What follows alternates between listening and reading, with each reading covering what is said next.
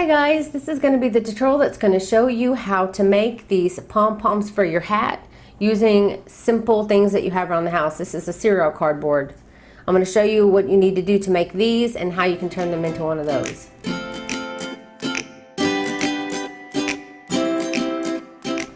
Okay, so I made a tutorial a long time ago using these smaller ones here for a hat.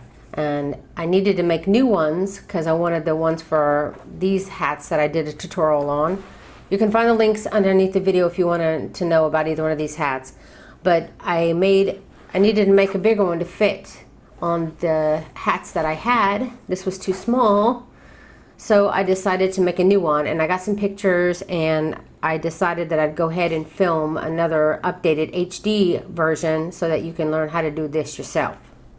And to make this pom-pom, all you're going to need is some thin cardboard, like from a box of cereal or something. You need 2 of them. You're going to need a pair of scissors, a pen, and a cup so that you can write on the cardboard and cut this out. Also, you'll need a tapestry needle so that you can sew on your pom-pom. And I used worsted weight yarn, 4-ply for the US, 10-ply for Australia, but you can use any kind of yarn that you like. But for the purpose of this tutorial, that's what you're going to need. And also, these pair of scissors, I recommend that you have a small and strong pair of scissors because you're really going to need it to be small so that you can turn with the curvature of the pom-pom. And also, they need to be able to cut really good. So, grab those things and we'll get started. So, first thing you want to do is get a cardboard. And these are very thin cardboard. This is from a cornflakes box, I think it was, because it's a bigger box, it's easier to mess with. But you can use any cereal box or any other simple cardboard that you may have in your house that you would otherwise throw away. And you want to put the size of the pom-pom that you want. You want to find a cup that's about that same diameter, what was my brain shutting off here? Diameter? That's the word. And once you get something that's the right diameter for your pom-pom size, then you want to place it on top of the cardboard and get a pen and mark all the way around the outside of the cup. And then you want to get something smaller, or you can just do this by eye only. Just make that circle around the middle, and you want to make sure that you leave at least an inch thickness around the outside. Don't make it too thin or your pom-pom won't be very long. The end result, the actual pom-pom part won't be very long. It'll be too short. And then once you've got those, you can take the color that you're going to be using for your pom-pom, which for me is going to be gray. And first you want to cut kind of a long piece. And I don't know about how much that is, maybe about 40 centimeters, about the length of the hat that I had just got done making. And you want to get this piece and you want to set it to the side. You're going to use that later. Now, in my original video, when I had the smaller ones, I could later on add that string, and it was a little easier. It didn't come apart. One person suggested that you put the string here in between first and then do that, which can be great, but I kept getting it in my way when I was trying to wrap it, and it got on my nerves, so I don't want to go that way, though you can if you want. I'm going to add the string as I go, as I cut. So first I'm going to wrap it, and then I'm going to add my string. Put my tail on the opposite side here, and then start to wrap it all the way around. And because it's such thin cardboard, I was able just to kind of move it out of my way when I needed to. And that, when I did it fast, it made noise, but it didn't really stop me. And you want to do this a lot. You want to make it thick. Start in one area like this, and then you can continue to move down. Do this while you're watching your show. And I just took a little section at a time just to cover it. And then once I made it all the way to the end here, I started wrapping it back the other direction until I got the thickness that you want, because you don't want to be thin. You want it to be a really good, you know, you want to have a lot of yarn. So you want to make sure that this is pretty thick. So you want to go over it real good at least twice. So go through like I did, go through this way, and then start going back the other way and make it thicker. So go ahead and do that, and I will see you when you get back.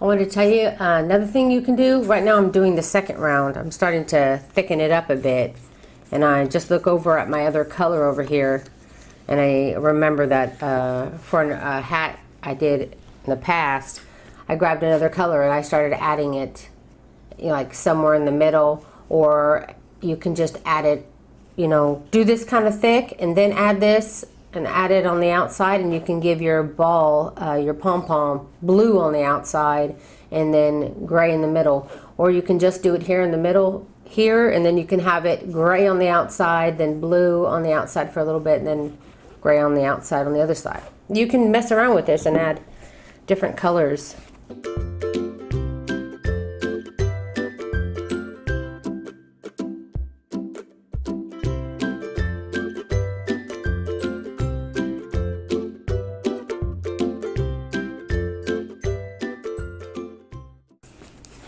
Okay, I think I got it good and thick enough. I'm happy with that. And I didn't go all the way to the ends, obviously, so that it won't slip off. Don't go too close to the ends. So I'm going to go ahead and cut my yarn, and I'm going to cut it on the top side because soon I'm going to have many tails on this top side. So move that to the side. Get yourself a good pair of scissors. This is going to take a little strength to do. So I'm going to go to this side because my right hand is my strongest. I'm going to get my tail here, my string that I had earlier, and I'm going to fold it in half because I want to know where that half mark is, going more to one side than the other, and then I'll adjust it at the end. So it's good enough to at least have it by half and have it sitting there on the side ready for you. So make sure you hold it firmly together, because once you start cutting, these are going to spread open, and the only thing holding them together is going to be your fingers. And in my original video, I talked about maybe going in between, but you don't have to. It just makes it harder. I go from this side, the closest side to me, and try to get to the closest to the top that I can, and then I start to cut. And the angle here may be awful in a minute. So you're going to cut down decent amount of ways. You can see how these are just all loose, so you got to be real careful. Now this is where I usually get my string. I separate in between those two pieces and I put it there. So once you've got them pretty good on one side, then you can slip it in between the other side as well. There we go. It can be difficult sometimes because this side is a little wrong. I mean, it's shorter here than it here. That makes it difficult for me. That's okay.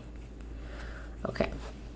So I have it now in between this two and my string in between these two. And I'd prefer to have a little extra length on the top part where I'm working, because I'm going to be pulling it. Okay. So, holding it, you got your string here, get it out of the way. Now I'm going to continue to cut down my line a little bit, move my string, and then now I'm going to lay it down a little bit so it won't come so easily loose on the other side. Cut down a little bit more.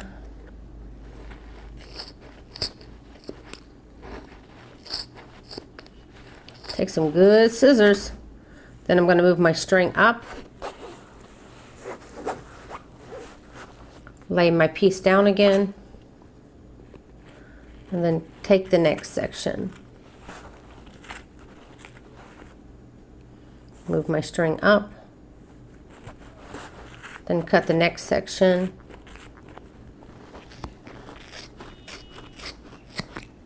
Move my string up. I'm going to keep doing this. Take it little section by little section. Move your string up. Keeping your bottom of your pom-pom against flat surface.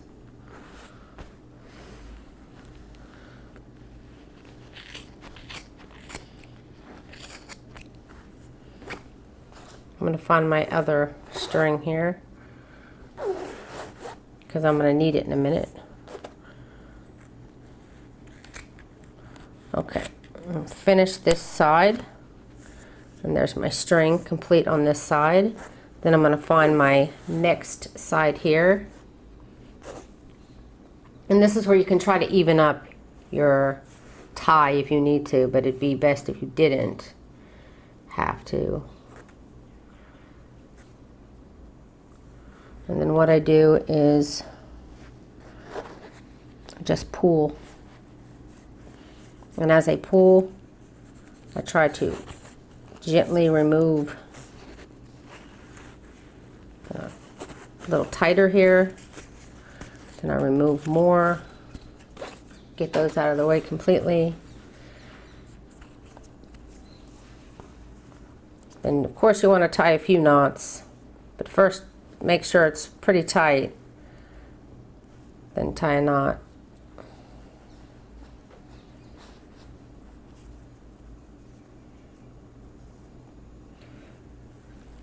There we go, got a couple of knots. Now I also have these because this is also going to help me secure this pom-pom. So if you need to do a little cutting, like, or just removing some of these pom-poms altogether that may be loose, this is the time to do it. Don't cut it perfect now, just kind of get rid of the wobbly ones, or just get rid of them altogether. This is the part that's going to be on the hat. It's going to be difficult for me to cut a little later, so I just want to get this out of the way. Wow, I'm making such a mess. Okay, so now you have your pom-pom. I'll get my hat here. So you want to get your tapestry needle,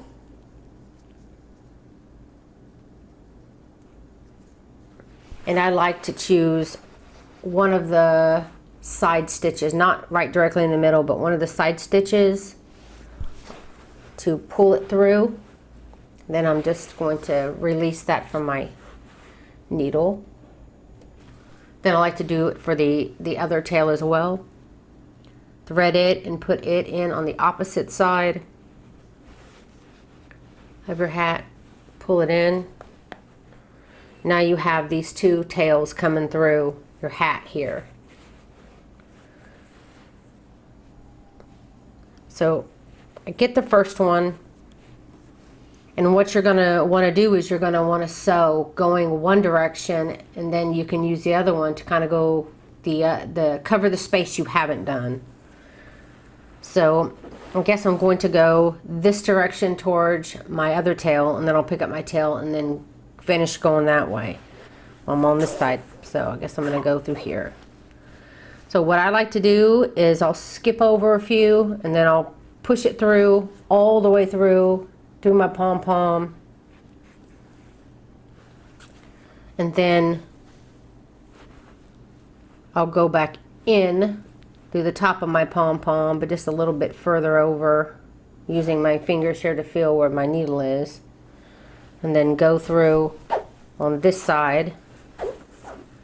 See where I am on this side. Make sure I'm going through an actual stitch, and then pull it up on this side. And you don't have to go perfectly, and you're probably going to get confused where you are, but as long as you come up and then you go in a little bit away from it and go through the hat, through the pom-pom, you're going to be securing that pom-pom to your hat a lot easier. And I definitely like to go through the sides of the pom-pom, not just directly in the middle, because you want to give it some strength around the outside so that it doesn't wibble wobble. Come up through a stitch. Really difficult to get to where I need to be. I'm going to feed my hook down some stitches here. I don't think it's long enough to do it again, so I'm just going to leave it like that. Check. I got this whole side pretty secure on this side, and now I need to sew this part on it. I'm going to grab my other one. I always like to use 2 long tails to sew on my pom-pom. Okay, from this side you can see that this is the side that needs to be sewn on. So I'm going to go through a stitch near where I already am, and then I'm going to go through the pom-pom on this side. It's a little loose on this side, but not bad. It's very loose on this side. So I'm going to come through kind of near where I am and try to come out diagonal here so I can get on this side of the hat where I need to secure it a little bit more. You really can't have these this extra piece of string being too long, because it's only going to give you more ways to sew this and have it more secure. So when you first start making your pom-pom string, make it long. And again, I'm just trying to go from my spot here to the spot I need to go to secure it a little bit more. Your strings of your pom-pom also comes loose, and so this also helps by going up and through, keeping a little bit more strength.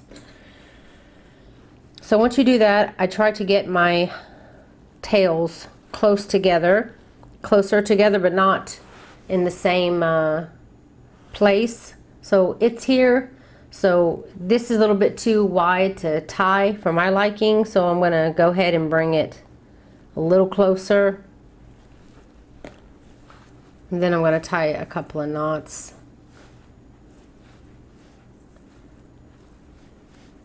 And then now you have this tail here that you can work into your stitches here to hide it really well.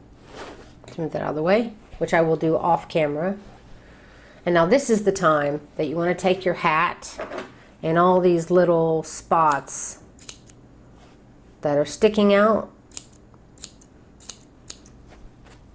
This is where you want to take your time and try to keep it, get it as even as you can, and cut all those little bitty pieces that could be messing up until you have the pom-pom as perfect as you like. So that is how you make a pom-pom just using simple things around your house. I hope you liked this tutorial. If you did, please don't forget to like and share and comment down below. It helps me out so much. If you want to always be notified whenever I release a new tutorial, you can go next to this subscribe button, that little bell button, and click to get all notifications. Also, I have a couple of groups on Facebook. There's a private group called Crochet for the Masses, and then there's a public group called Crochet Zone Public. And you can go there and subscribe, be part of the crochet community there.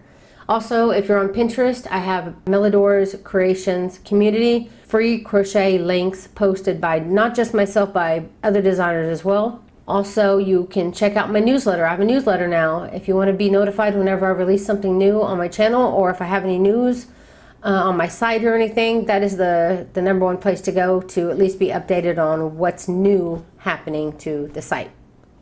So that's it, guys. Thank you so very much for watching. you.